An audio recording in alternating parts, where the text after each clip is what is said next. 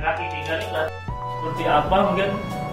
Yaitu menggerakkan kamera dari banyak sisi, atas bawah, kiri kanan, atau segala macam, putar, rolling dan segala macamnya.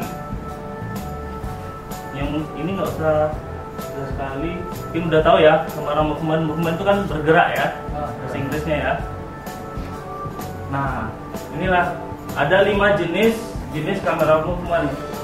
Yang pertama itu tilt atau tilting, kemudian yang kedua panning, ketiga itu dolly, keempat pedestal, dan yang kelima itu crab. Tau crab nggak? Yang film SpongeBob. Tahu. Ini kepiting. Jalannya kayak gimana, tau nggak? Samping. Nah, ya. Jadi di kamera movement itu juga ada seperti itu nanti. Kita berjalan ke kiri, ke kanan, dan sebagainya lah. Itu ada 2. Pertama dari sumbu tengah menghadap ke subjek, kemudian kita dengan ke bawah. Ini teknik yang pertama, tilting down namanya.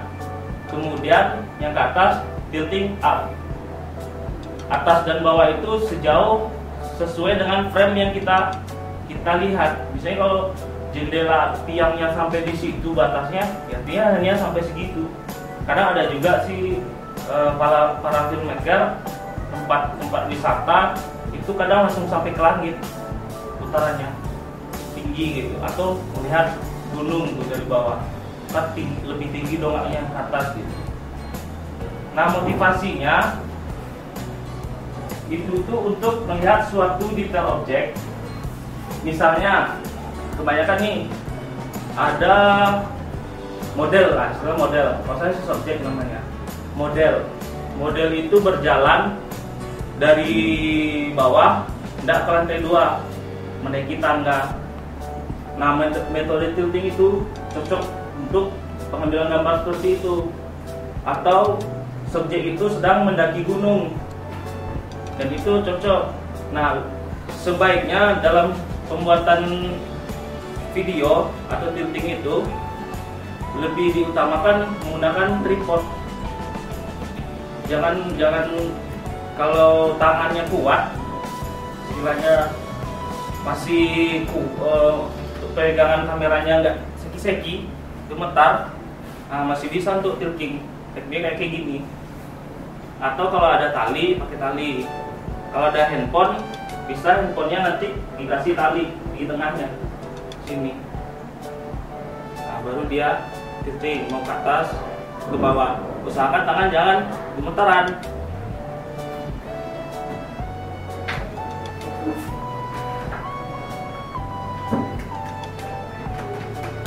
Sebelumnya udah pernah bikin video atau belum?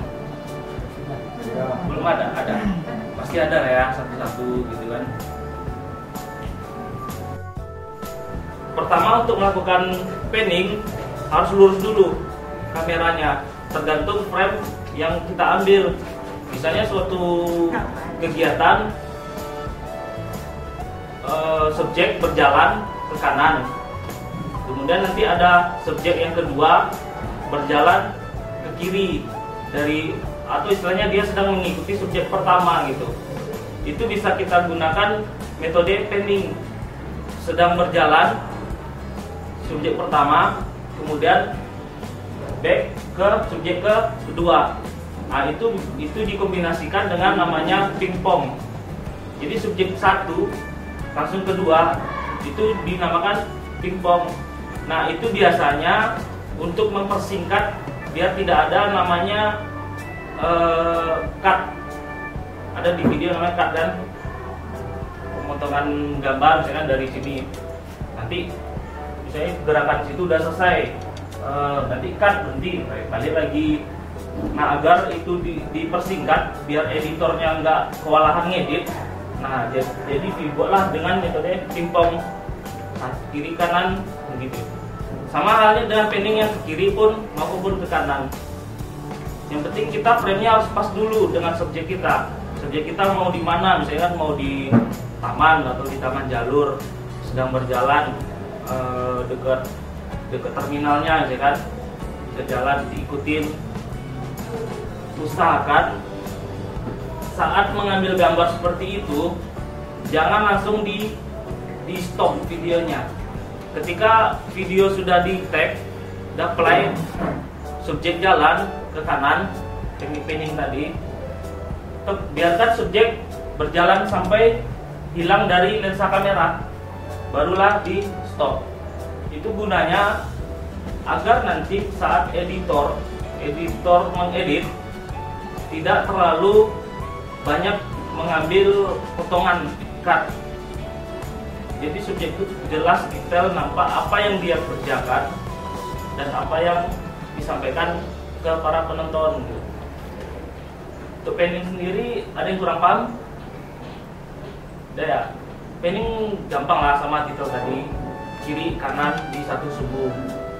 Nah untuk pengambilnya itu tadi motivasinya saat mengambil di sekitaran taman, misalnya kan taman kan luas tuh panjang. Kalau di kamera handphone namanya potret, ada ya efek potret. Nah hampir sama dengan itu tekniknya, dari kanan melebar ke kiri. Itu yang kedua. Kemudian yang ketiga, pedestal. Pedestal ini kameranya bergerak naik turun. Beda dengan titel tadi, tilting. Kalau tilting dia bergerak di satu sumbu, sementara pedestal kameranya yang bergerak. Biasanya kalau di film-film gitu mereka pakai namanya roll, standing roll, kayak besi gini ada relnya. Nah itu yang bisa dipakainya. Jadi kalau pedestal itu kamera bergerak dari atas ke bawah seperti ini. Nah begitu juga sebaliknya, mau atas mau ke bawah. Nah motivasinya, gerakan ini berguna untuk mengarahkan fokus penonton, seakan-akan penonton itu ikut dalam kayak seperti kita menonton di TV itu, pas kamera pedestal up naik, kayak kita kayak mendongak gitu, lihat juga ke atas kan. Mungkin yang pernah nonton bioskop, film-film bioskop ada tuh, sedang naik pesawat, kamera pedestal up naik ke atas, kita pengen lihat juga, rasa-rasa pengen lihat gitu ke bawah, bagaimana sih bentuk dari helikopter tuh ke bawah gitu. Nah itulah motivasinya kalau untuk teknik pedestal. Nah ini gini aja, slow motion. Pas subjeknya sedang ngapain dia atau dengan pasaran di situ, seperti itu motivasinya.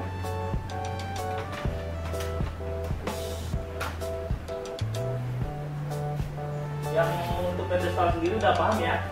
Nah, yang keempat, ini namanya dolly, bukan dolly yang di Jawa ya. Dolly itu udah direnovasi. Jadi ini dolly merupakan pergerakan kamera yang mengikuti subjek. Biasanya dolly in atau track. Kalau orang biasanya sering bilang dolly gitu. Track dia banyak juga pembagiannya. Jadi dolly ini dia mengikuti sebuah subjek ke depan dan ke belakang. Misalnya motivasinya gini, subjek ini sedang memasuki sebuah gua misalnya. Subjek masuk gua, kemudian kamera ini dolly out, track belakang. Terus apa yang dia lihat saat teknik dolly? Biasanya yang dilihatkan itu sekitar lensa. Ketika subjek itu berada di pintu gua, kita kan nggak tahu di kiri kanannya apa nih, belum tahu. Nah dengan teknik dolly itu, maka di dolly out ke belakang. Biasanya itu ada yang pakai rel, kalau nggak pakai rel ya pakai namanya stabilizer ke belakang jauh sekitar 3 langkahan. Nanti terlihatlah dekat sekitaran pintu itu, dia di mana, sedang di mana, ataukah dia di gunung. Nah itu dolly up. Kalau dolly in tuh sebaliknya, dari yang pertama frame-nya besar kelihatan semuanya, kemudian di dolly in jadilah dia kelihatan satu pintu. Nah, seperti itu motivasinya. Agak berat-berat legis. Sudah itu berjalan berkembang, legis itu terlalu barat-baratan. Wah, nggak mau majukan takwa, maka dirubahlah menjadi mondek. Nah, sekarang menjadi namanya mondek-mondek. Tapi alhamdulillah istilah mondek itu lah top diri pengenal laptop. Jadi kalau masuk ke kampus, kalau kami lewat, halo mondek Kuansing, halo. Dari sini mungkin nggak tahu ya kegiatan apanya.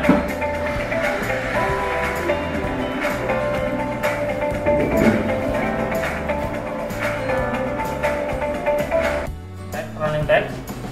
Kemudian saya menggunakan background, itu aja, dua ini aja saya gunakan.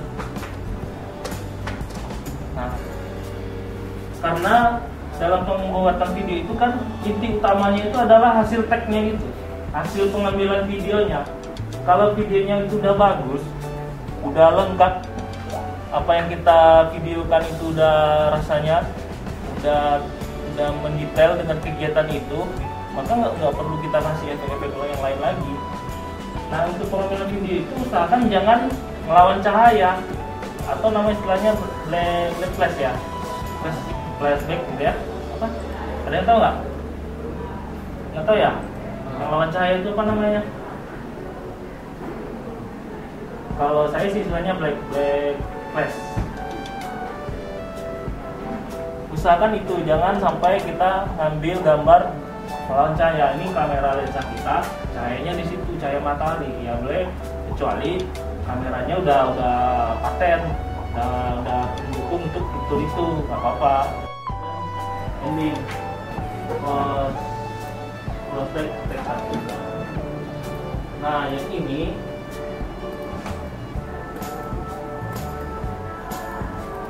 saya sebenarnya kalau untuk